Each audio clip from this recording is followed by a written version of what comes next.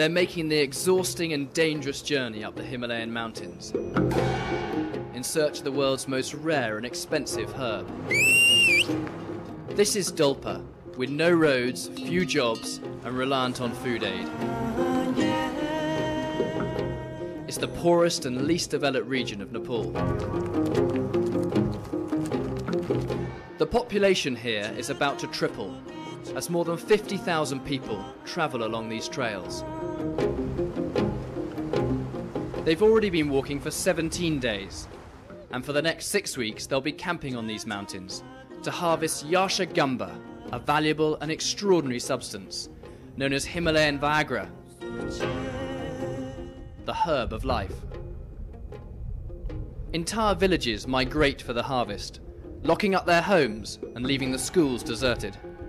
There are 503 students in 19 schools, but still now, no single student in any school.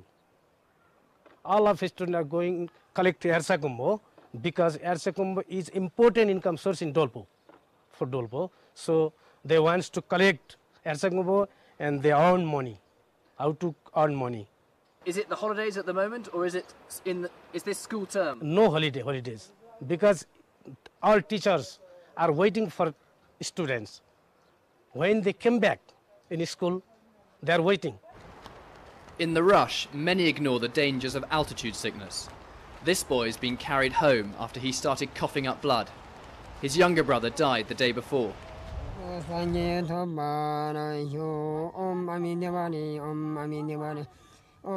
The Buddhist Lama is praying for this man's soul in the next life. He died from exhaustion and cold.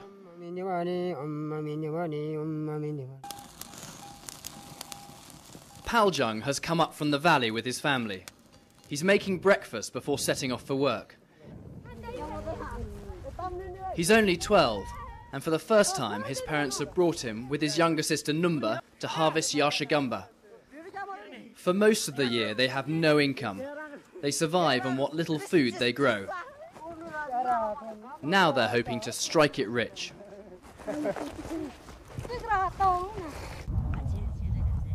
The dead caterpillars lie buried in the soil. All you can see from the surface are tiny brown stalks among the grass.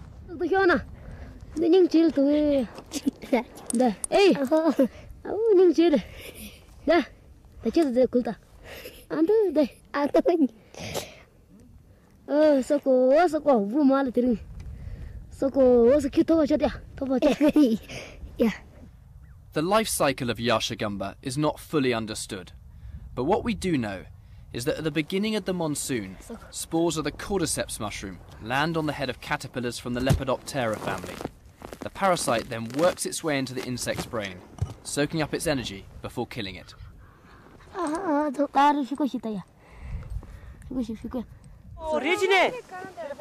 They're only found at high altitude in remote parts of the Himalayas, but the world's best Yasha Gamba comes from here in Dolpa. Chinese emperors from the Qing dynasty were the first to use it, and more recently 3 world records were broken by Chinese athletes whose diet was supplemented with the herb. Paljung and Numba will collect around 20 caterpillars a day. They sell them for $1 each to the traders. In Dolpa, $1 is a daily wage for a skilled worker.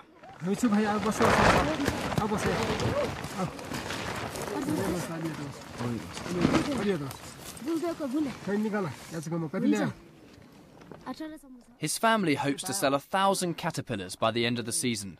This represents a fortune. Eventually, each caterpillar will be sold for up to $30. The main markets are China, Singapore and Taiwan. The trade is worth about $2.5 million to Dolpa. The government should make 10% of this in taxes.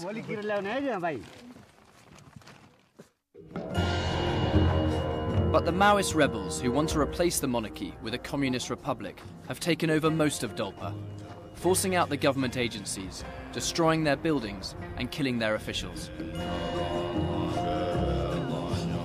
Now they're taking the Yasha Gamba tax for themselves, starving the government of its income.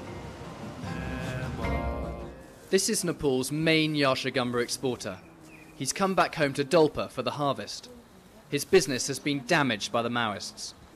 The Maoists make money out of trade of Yashagamba by imposing tax on the traders and by collecting entry and harvest permit to the harvesters, and by harvesting themselves, and by imposing fines to the harvesters and local people.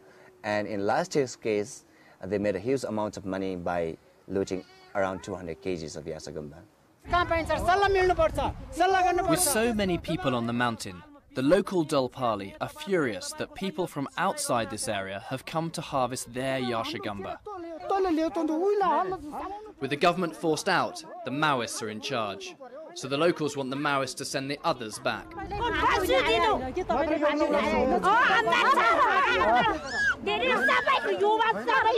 You might as well kill us all. How can we feed our children if you allow others in? She shouts.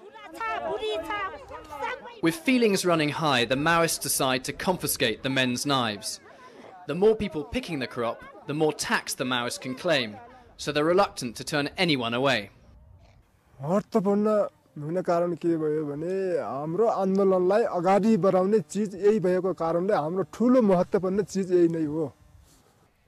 the Maoists earn more than $3 million a year from the herb. The funds pay for their army, which is cheap to run. These two soldiers, like many others, are volunteers. They don't wear uniform and expect locals to house and feed them. Their weapons are often basic, even homemade. Is that a grenade in your pocket? Yes, grenade. Can I see it? Yes. How are you going to use that? It is for fighting against the government. It's for fighting against the government? Yes. In Denai, one of the few government-controlled areas in Dolpa, the chief military official refuses to admit the Maoists are running the Yashagamba business. There is no any, Maoist interference, because we always provide the, high security, in this district. Because of that, there is no any, Maoist influence, in this, area, And if you go up to Upper Dolpa, is it... Well, we always monitor the situations. If we need, we will go in every part of the district, Right. So no problem? No problem. But the truth is, more than 90% of Yashagamba is smuggled out, with no tax paid to the government. And when people do pay the official tax, the Maoists punish them. One trader told me his donkeys were kidnapped. They were carrying his crop worth $1 million. 20 बाटोबाट खच्चरमा ल्याउने क्रममा मेरो आफ्नो 11 वटा खच्चर थियो त्यही खच्चरमा ल्याउने क्रममा खच्चर सहित पनि माओवाद लियो तर मेरो श्रीमतीलाई चाहिँ परिवारलाई केही पनि अमानवीय क्षति केही पनि गरेन.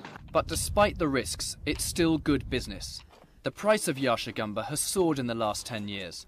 It's up by a staggering 4,000%.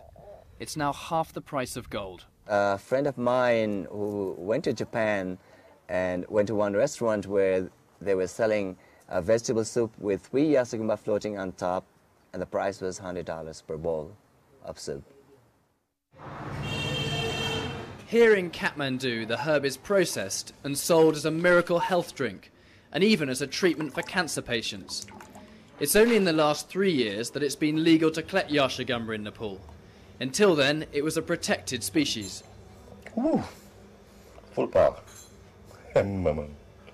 The main property gives you, like it says, energy unlimited, so it works as a Viagra. So I call it a very natural Viagra from the Himalayas, So, man, makes you get really a little sexy, I guess. Studies by Beijing Medical University have shown a 64% success rate among men suffering from impotency after taking a course of Yashagamba. It's recommended that it's first dried, powdered and mixed with milk before being consumed 3 times a day. The Tibetans suggest combining it with sparrow's head and the urine of a snow frog. But whatever the concoction, the best thing is there's no side effects. These yaks are carrying a valuable Yashagamba consignment. they're heading away from the government areas towards the Chinese border.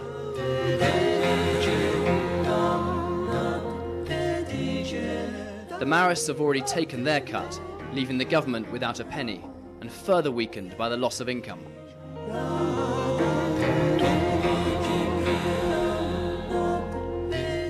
In Dolpa, a family's wealth is measured by the number of children who can pick Yashagamba.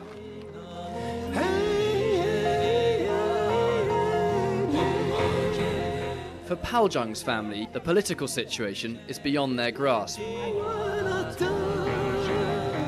They're only looking to survive, unaware they're fueling a war which is destroying their country.